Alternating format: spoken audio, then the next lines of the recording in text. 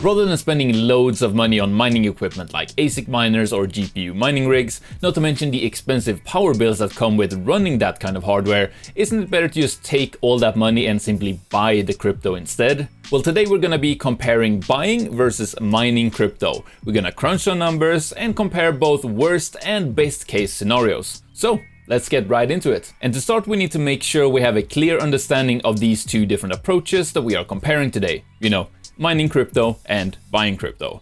And I guess the concept of buying crypto is fairly easy to wrap your head around. You exchange a certain amount of your money for a cryptocurrency, and the price of that cryptocurrency on the day you bought it is what dictates how much of it you will receive, and then that is the whole end of it basically. For example, if the price of Bitcoin is $50,000 and you spend $5,000, you get 0.1 Bitcoin. That is then all you will ever have forever. The coin price can then either go up and you can sell it at a profit, or the coin price can go down, and if you sell it then, well, you've made a loss. However, the concept of mining crypto can be slightly more complicated to wrap your head around at first, but the best way I like to describe it is that you are making an initial investment into a piece of mining equipment, and that equipment then allows you to turn electricity into cryptocurrency. Of course, you are then also paying for the electricity to run that mining equipment, but you should be aiming to make sure that the crypto your equipment mines every day is worth more than the cost of the electricity needed to run it.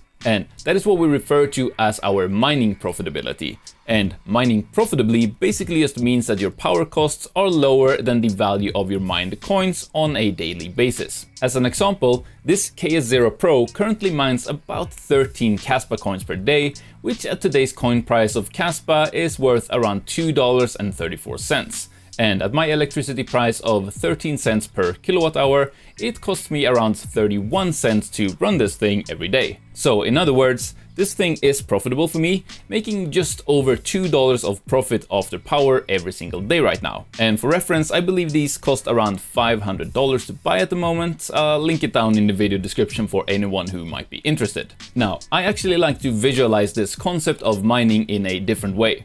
The way I look at it is that this here is a machine that lets me buy crypto at a massive discount every day. Because looking at it practically, every day I am paying 31 cents in power to run this, and I am receiving $2.34 worth of crypto. In this case, the coin called Kaspa. So, with mining, we are basically making a bigger initial investment into a piece of hardware, and that hardware then allows us to purchase crypto at a discount. So, sticking with that example for this Kaspa miner, you can either sell that mined crypto every day to cover the cost of your power and realize those $2 worth of daily profit, or you can decide to hold that full $2.34 of crypto you receive every day in the hopes that it might grow significantly in value long term. Now, there is one more thing we need to take into account here too, and that is that the piece of hardware we bought is actually a separate investment in and of itself as well.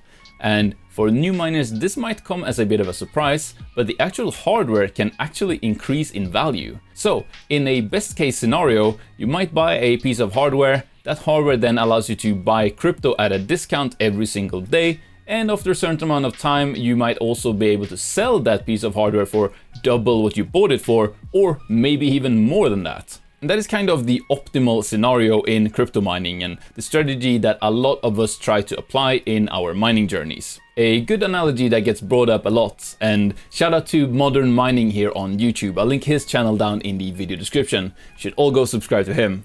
But he spoke more in depth about this in one of his recent videos, but the analogy is basically that crypto mining is very similar in concept to buying a property and renting it out. In that scenario, you make an initial investment by buying a property, or in crypto mining, you buy a piece of mining hardware. You then have operating costs like the general upkeep of the house, repairs, and all that kind of stuff that you have to pay for, which would be equivalent to the electricity you have to pay for in mining. But then you of course also have an income, which in the rental property scenario is the rent payments from your tenants, which hopefully are bigger than the costs of the upkeep and repairs of the property. Just like in mining, where your mined coins hopefully are worth more than the cost of the electricity needed to run the equipment. And then finally, you have the ability to sell the property at a later date, hopefully for more than you bought it for, just like in mining with your hardware. So looking at the pros and cons of buying and mining crypto, The pro of buying is obviously that it's simple and easy to do. But the big con is that your investment is just fully tied to the coin price of whatever crypto you bought. If you spend $1,000 on some coin and that coin then goes to zero, well, you've lost all your money. But in contrast to that, if you instead spend $1,000 on mining equipment to mine that coin, and again, the coin goes down to zero, well, at least you still have $1,000 worth of mining equipment, which you can then either sell to recoup your investment, or you can just pivot to mining a different coin with it instead. And also, hopefully you realized a lot earlier that that coin was on its way down to zero, and you swapped to mining a better coin a lot sooner. Now, with mining over buying, there are two main advantages that we have. The first one is the one I've already touched on, which is that the hardware itself is its own separate investment, acting as sort of a hedge or safety net to significantly lower the risk involved when dealing with how volatile the crypto market can be. How safe that investment is, of course, depends on how specialized the hardware you buy is. For example, if you buy an ASIC miner that can only mine one single coin, your hardware isn't going to be worth much if that one coin completely tanks in value.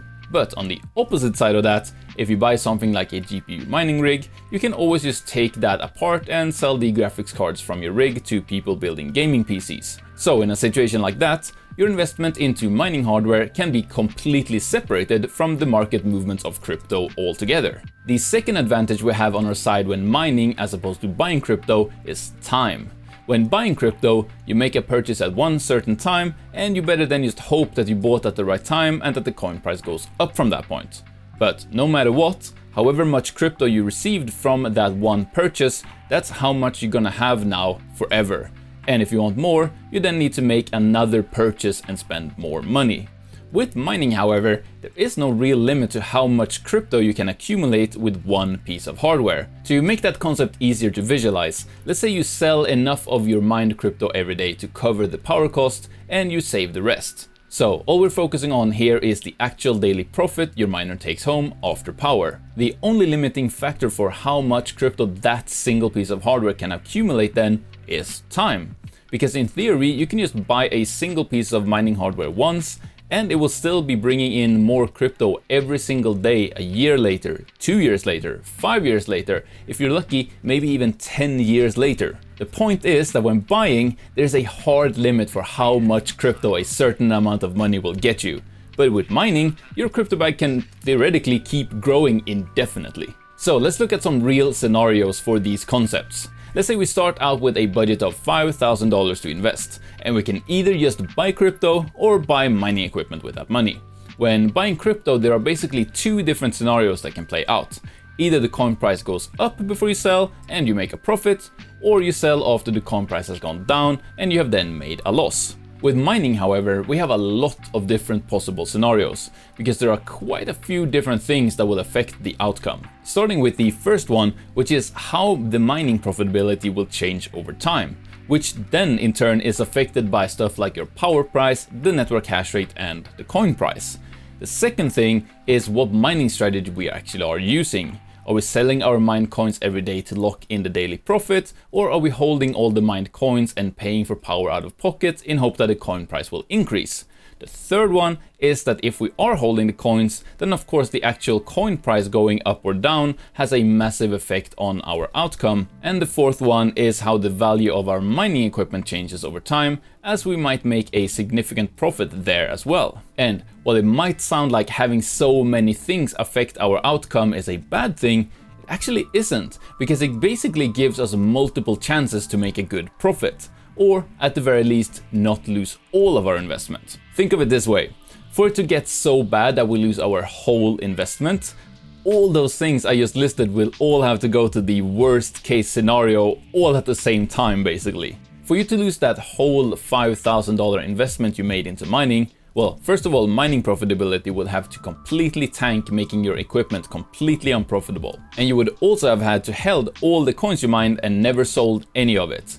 And at the same time as that, the coin price also would have to go all the way down in the dumps to make all that mined coins you held worthless. Plus, on top of all of that, all of the hardware you bought for mining must also have to have lost 100% of its value too. So you'd basically need a perfect storm of 4 different things, all going in the worst way possible at the same time to lose your whole initial investment in mining. But you know, maybe mining profitability does tank, and you held all of your mined coins and they are all now worthless because the price went to zero. But at least you might be able to sell your mining hardware for at least half of what you bought it for. Then that's at least better than if you had just bought the coins, in which case you would have lost it all. So there you can see that when it comes to worst case scenarios, in mining you kind of have a few extra layers of safety.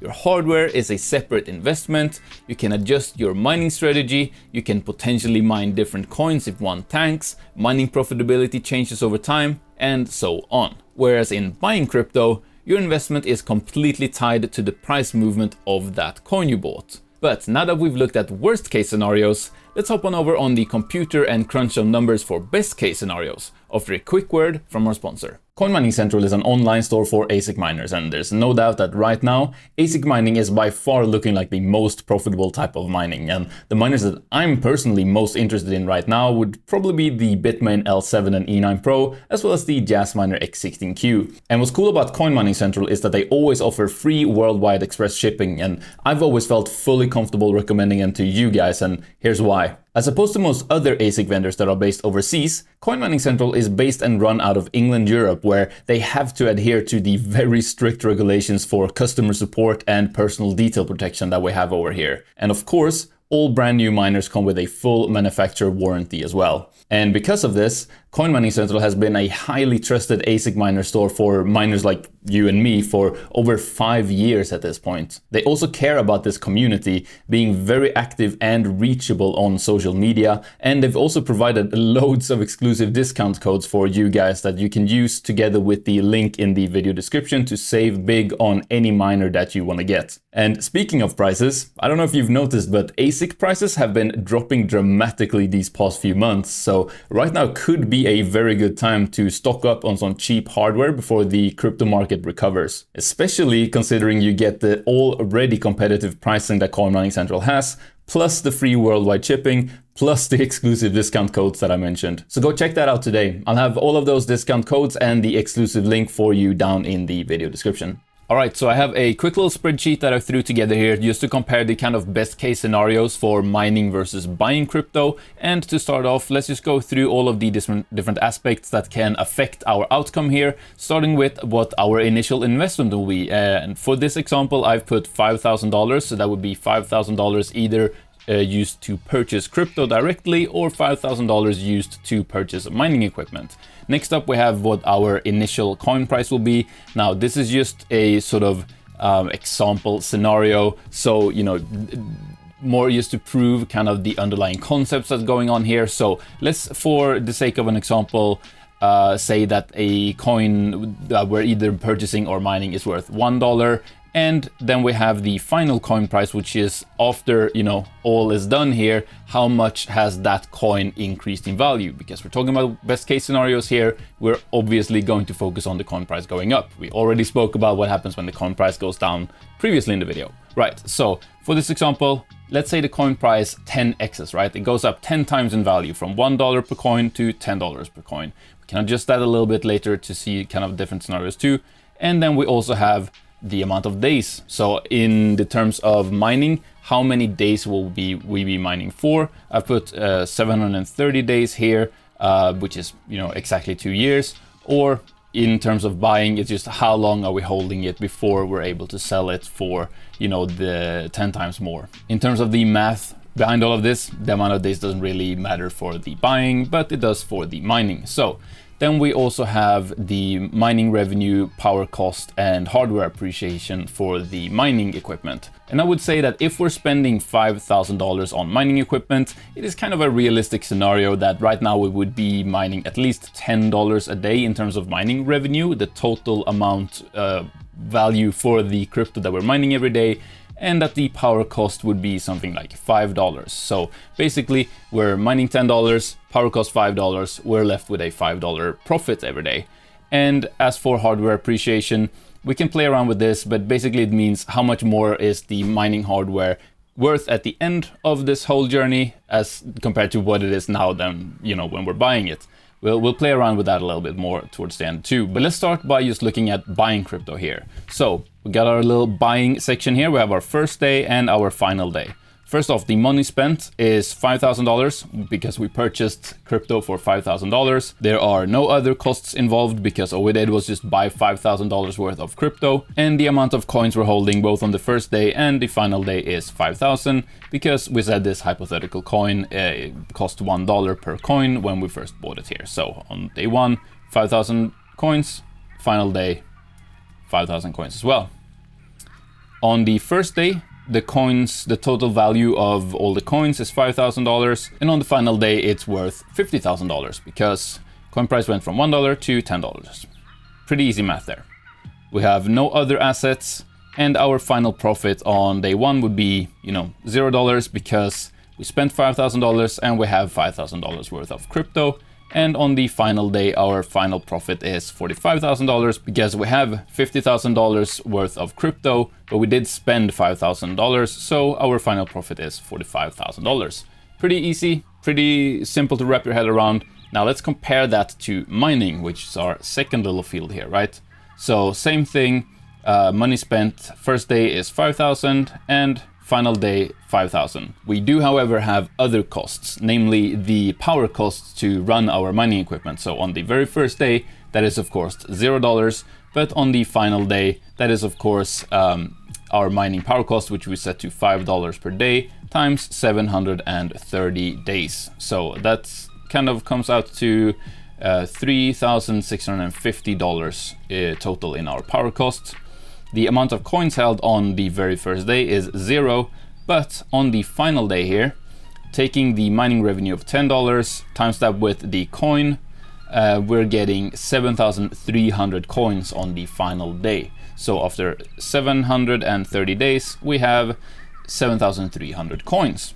So already we have more coins than we do from buying after 2 years, but we of course also have higher costs because we're also paying for crypto. So let's see how that shakes out, right? The coins we have on the final day are worth $73,000 as opposed to $50,000. And here's another thing though. We also have other assets because our mining equipment is worth money. And on the first day, you know, we bought it for $5,000. It is worth $5,000. So if we were to sell it again, final profit on the first day, just like when buying crypto, we can sell the crypto for what we bought it for on the first day. We can sell the mining equipment what we bought it for on the first day. So $0 in profit on the first day. However, the final day, we are looking at hardware that will double in value. So our other assets have also doubled in value. So not only has the crypto that we've mined grown by, you know, 10x because of the coin price going up, but also the hardware has doubled in value. So in the end here, we have $73,000 worth of crypto and we have $10,000 worth of mining equipment to sell. And subtract the $5,000 we spent buying the equipment, as well as subtract the $3,650 we spent on power, we are still making it out with $74,350 in total profit after all is said and done. Now that is from mining for 730 days. So I want to show you some other examples here because only 2 years of mining, if you get some good mining equipment, there's no reason you shouldn't be able to mine for longer than just 2 years for that. Like let's say 5 years, right? So that would instead be 365 times 5. And you can see buying time doesn't really make a difference in terms of how much coin you get, but with mining it does. We still have 5,000 coins when buying, but with mining we're now up to 18,000, over 18,000 coins. Of course, we're spending more on power the longer it goes, the more power we use to keep mining. But as you can see, as long as we're mining profitably, we are ending up with so much more coins in the end and so much more profit in the end.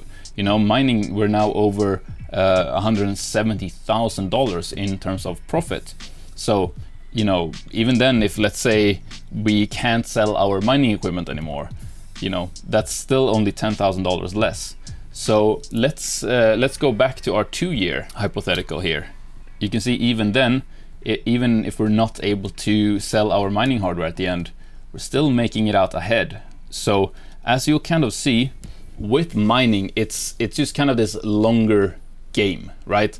That you just gotta be patient. Yeah, if you're only planning on mining for 100 days, you're gonna end up better off from buying crypto instead of mining.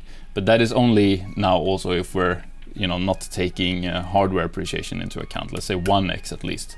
But yeah, of course, buying ends up better there because you only have 100 days of mining. But as long as you start getting up there, 500 days or so, yeah, there we go. Now we're ahead again. And another scenario I want to show you guys before we wrap up here is, what if the coin price does not increase at all? So what if it stays at $1? Well, with buying, then you're just making no profit. You're ending up with the same amount that you started with, basically. But in mining, you are still making it out ahead then, because you keep accumulating more and more coin every day, and you also have your hardware sort of as a secondary investment. And as you can see here, even with no coin price increase, right? If we go for a good 1,000 days, let's say, which is just under 3 years, right? Yeah, still a $5,000 profit at no coin price growth at all. And even if the coin, let's say, loses in value, it loses 25% of its value, then if we're buying crypto, we're losing money. But with mining, we're still ending up ahead. And that's not just from being able to sell our hardware for the same amount we bought it for, because then we would just end up with zero here if that was all that matters. But rather, we're selling the hardware for what we bought it for, and then we're ending up with $2,500 more on top of that. Now what I'll do is I'll leave a link to this spreadsheet down in the video description, and if you just hit file, make a copy, you can kind of have a play around with it yourself to kind of see how different scenarios affect the different outcomes differently. If you want to learn more about how mining profitability actually works, I'll put a video about that on the screen here, and below that I'll put my video comparing the pros and cons of different types of mining hardware. So I'll see you there. Thanks for watching.